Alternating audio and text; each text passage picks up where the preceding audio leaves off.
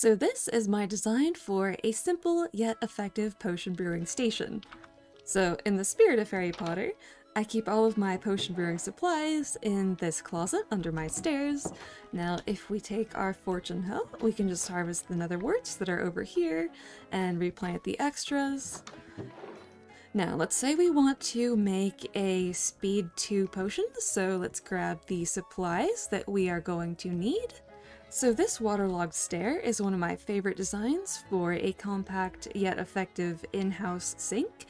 So you can fill up as many water bottles as you like from here without the water level depleting, whereas the water would run out after only 3 water bottles if you're using a cauldron. Now we can put our supplies into this brewing stand here. Alright, now let's add the sugar. And finally, the glowstone. Alright, so our potions are done brewing. Now, we could take all of the potions out manually, but I like having to exert as little effort as possible. So this brewing stand is positioned over a hopper. And now, if this hopper wasn't powered, the water bottles would fall out of the brewing stand as soon as you put them in. But because this lever is over this block here and it's turned on, this hopper is powered, which means that items cannot go in.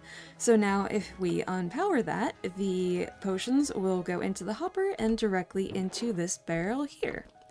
But yeah, this design is 2 by 3 or 4 if you build this extra section here. So let me show you how to build it. Alright, so these are the materials that you are going to need. Now, quick note, you can use any kind of stair and any kind of trapdoor. I just really like those two, and I think they look very well together. Alright, first off, let's put the 2 soul sand in this corner here, and then the nether wart on top. Now let's put some stairs facing this way, and then let's replace this block here with a barrel, just like that. And then let's put the hopper going into that barrel, and the brewing stand on top. Now we can put the water in there, and a tripwire hook here representing a faucet. Now we can put the beehive here, and I just like using beehives because I think they look like drawers, so it really fits in this kitchen. But any solid block will do, like a furnace or anything else if you don't have beehives yet.